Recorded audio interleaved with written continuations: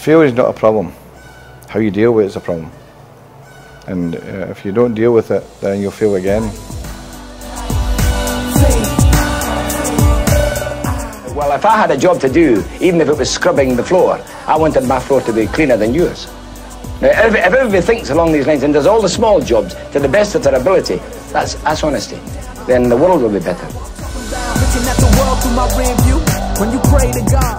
You know, from your playing staff comes in and says, "Boss, I think you're doing this wrongly." Good. Well, I ask him which way he thinks it should be done. We get down to it, and then we talk about it for 20 minutes, and then we decide I was right. I'm like, damn, this is what it is. I'm trying to make a plan. I ain't never been. The difference between succeed and not succeed is very, very narrow. And get up in my zone and just zone and to the soldiers coming home. I think everybody can look at themselves, whether you're good, bad, and different, and say, I could do things much better.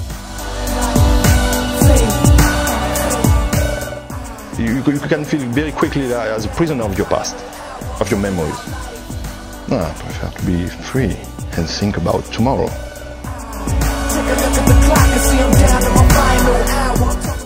The transformation was not to go back and have a look what happens. No, go out there and just try to win and win.